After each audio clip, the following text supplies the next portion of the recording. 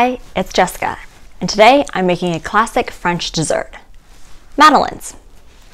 Now, if you've never had a madeleine before, they're really buttery, yummy little sponge cakes that have a very distinctive shape. On one side, you have these ridges that form a really nice and pretty shell. The opposite side normally has this little hump. So to make madeleines, you obviously need the Madeleine pan. But today I'm going to try some tips and tricks from the internet to see if we can get that coveted hump. Because if a madeleine is flat, can you really call it a madeleine? As always, I will leave the full recipe in the description box below, so let's start baking. Part 1. Prepping the Madeleine pan. Butter and flour the pan.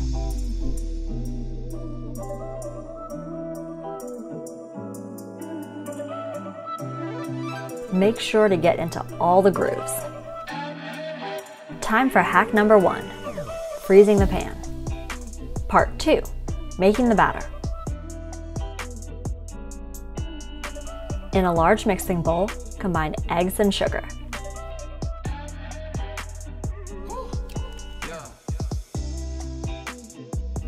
Beat until well combined.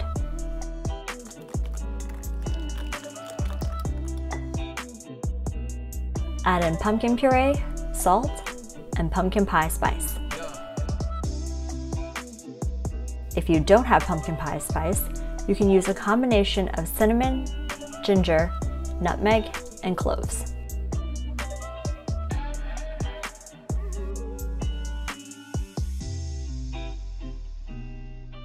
Continue to stir, and once combined, add in flour and then add in butter.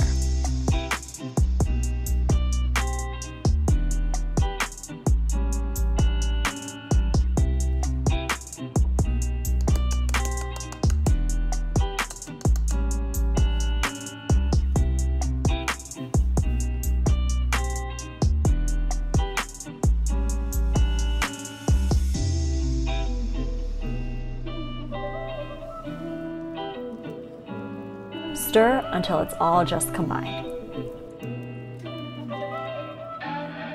Hack number 2, freeze or chill the batter. You can see here that the batter has firmed up after only 30 minutes in the freezer. Transfer 1 tablespoon of batter into each of the indentations of the Madeleine pan.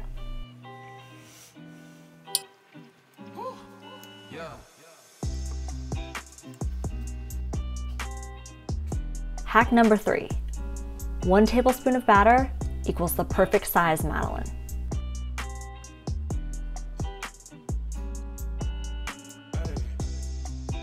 Part 3. Baking. Bake for 11 to 12 minutes.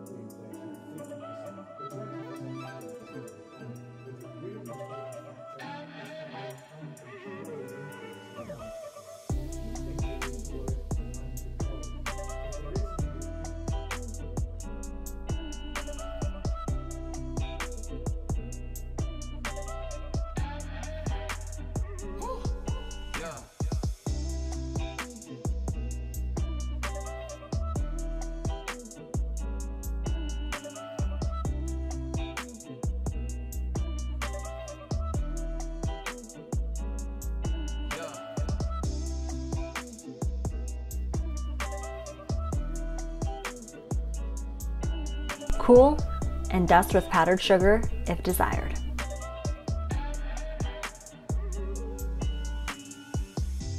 You're unnecessarily high up from it though. Which just makes a big old mess.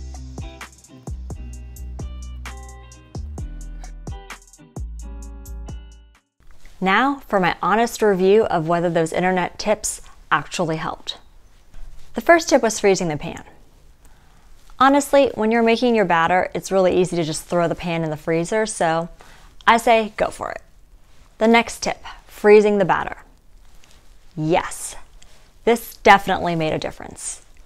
I made 2 batches of madeleines, and the difference between the first and the second batch, you can definitely see a bigger hump in the second batch. That second batch of batter had 30 extra minutes in the freezer, so I definitely think freezing the batter or having your batter cold really makes the difference. If I had to guess, I would say having both the cold batter plus your hot oven and your oiled pan, that makes that really crisp, dark golden brown edge. So I say you definitely should freeze or chill your batter. The next tip is about sizing. Most recipes said to use a tablespoon of batter for each of the little molds. Personally, I like a nice full, hearty looking Madeleine, so I did a heaping tablespoon to make sure we could fill out the edges of the mold. Otherwise, if you just used a regular leveled off tablespoon, you kind of miss those nice crisp edges of the pan and in the mold. The final tip is about bake time. Personally, I like a nice golden Madeleine, so I recommend baking for at least 1 or 2 more minutes than this recipe calls for. If you like this video, be sure to hit subscribe and the notification bell. You don't want to miss the next thing we bake up. Let me know in the comments below if you've ever made madeleines and if you have any special tips for getting that coveted hump.